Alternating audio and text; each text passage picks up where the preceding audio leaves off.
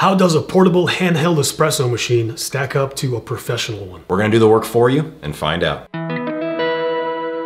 Welcome back to Whole Brain Coffee. Today we have two products for you from Staresso, which we received from them. Thank you, Staresso, for reaching out to us. Yes, thank you. We're gonna test them out for you and see how they fare. So the first thing we have here is a portable espresso maker. It looks very professional. Actually, I like this setup. Secondarily, we also have this beautiful grinder, which you can't really feel it, has a really nice weight to it, has a beautiful handle here. First of all, my expectations were pretty low, to be honest. This is not a company I've ever heard of.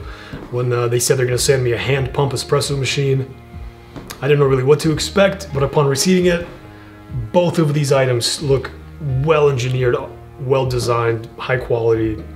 Everything fits together well. I mean, even this, it has this beautiful handle, feels really nice to actually use. It is detachable, so you can go ahead and take this part, this component off. You can go ahead and unscrew the top here, get a full view of the internals. Everything looks really solid on these, and it feels really solid, by the way. It's fully metal. The only part on here that's not metal is the little wooden handle tip. Yeah. You have your adjuster in here for your grind size. You also have your basin where you put your coffee. And actually, there is a little sieve inside that filters out a lot of the finer powder grinds, so you actually get a more consistent grind than you would have otherwise, which is really nice. As far as this goes, this looks a little bit intimidating at first. It kind of intimidated us. Looks like something SpaceX made a little bit, you know? Yeah, there's a lot of parts to it. Once you get the hang of it, it's really not that crazy. These legs unfold, kind of a satisfying click, to be honest. Yeah. Looks very like military ready almost. Like it's all covered in like rubber, it has a good grip to it. Yeah, that grip looks really nice actually. So real quick, how it works fundamentally is you have a little cup. This is where your espresso will drip into. You have this little section. This is where you put your coffee grinds. Very nice. Right in there. You screw it back on. And then in the top part, you put your water. And then all you have to do is sit there and pump away until your espresso drips out. So we're actually gonna go ahead and see exactly how these products stack up in terms of their design, in terms of even their durability, and in terms of the actual result that they produce. We will then give our opinions and tell you whether or not we think this is a good deal. Absolutely. So with all of that talk, what do you say we get brewing? Let's get brewing. Let's get brewing.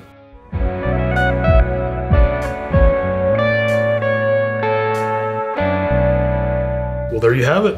Looks like a real shot of espresso. The coffee we used was this Uprise Donkey, which we tried previously. It was fantastic. Go and check them out. Initial impressions, the crema itself actually looks pretty decent. Like it looks good. Looks like there was a pretty good extraction, so I'm hoping that there won't be any acidity, which is a sign of under extraction. It looks like a real shot of espresso. It smells good, for sure. It has nice nutty notes, a little bit of fruitiness, some chocolate notes. I think you're supposed to drink it right from there, but... Yeah, that's true. We care about sanitation here on Whole Brain. Whoa, I gave you a good bit there. Right. The crema is still coming up, which is nice. It's nice, it's pretty viscous. Looks pretty good. Looks and smells good, so I'm gonna do cheers, my friend. Cheers.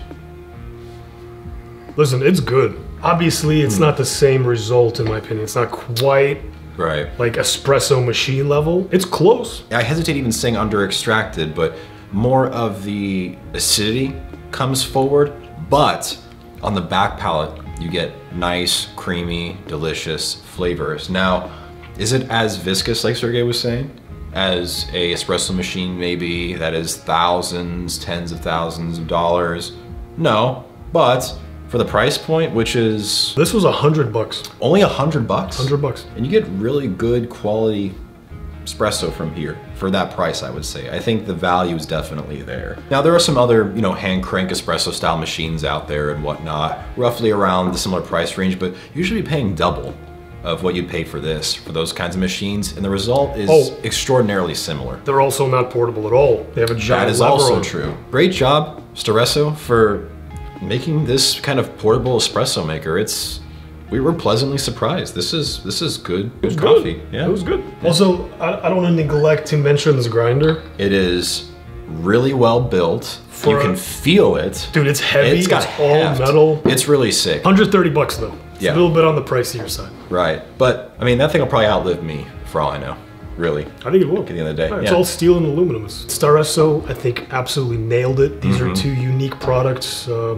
I like them. I think we could definitely say in good conscience, you know, even for the price points, there's actually even in some cases, especially for the price points with the Espresso Maker, that you'd be hard pressed to find a whole lot of things that would yield you that kind of quality for any better of a deal. If you've ever used a cheap espresso machine, like a cheap one that's electric, we all have here. It's okay, guys. We can like not even a starter one, just like a really, really cheap one. Yeah.